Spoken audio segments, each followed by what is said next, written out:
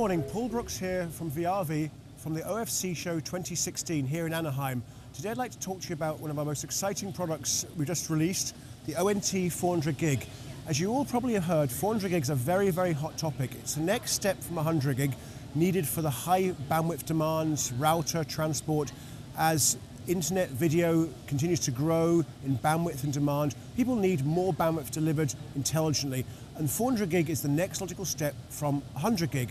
So here today we've brought out the very first test solution that addresses the needs of the early adopters of 400 gig technology, coupled with state-of-the-art CFP8 modules, which is going to be the new form factor for 400 gig technology. Couple that with our ONT test set. This test set allows you to see, visualize, and bring products to market very quickly. So you can see here applications that look at performance, individual lanes of the error performance. We've got applications that can dive down, look at the signal quality, signal integrity. We've got applications that even dive down into pins, voltages, and the power supply. All this is needed to make things work. We have test tools that meet the needs from physical layer, chip vendors, module vendors, all the way through, up through the IP for Mac, FEC, all the other technologies. From chips to systems, the ONT covers all your needs from 1 gig to 400 gig. So why do we need all this bandwidth? We're seeing a demand for 100 gig hitting prime time, 400 gig being developed now. Why all this bandwidth? Well, let me give you a simple example. Many of you are on Facebook.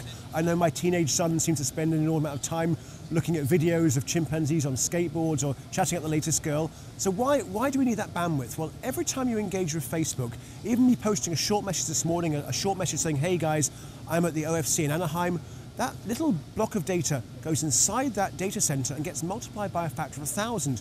All these applications look inside the Facebook data center and say, hey, this guy's in Anaheim, what's around Anaheim, what restaurants are there, hey, which of his friends are there, any videos, any video links. So that small message going into the data center, that few kilobytes going in, can be multiplied to megabytes of data moving inside that data center. So that multiplication of bandwidth, we want today for our quality of experience, so we get the best experience from our social media apps, and we need to move around a lot of data to make that work. So that data multiplication factor is one of the key drivers of why we need so much raw bandwidth in our networks today.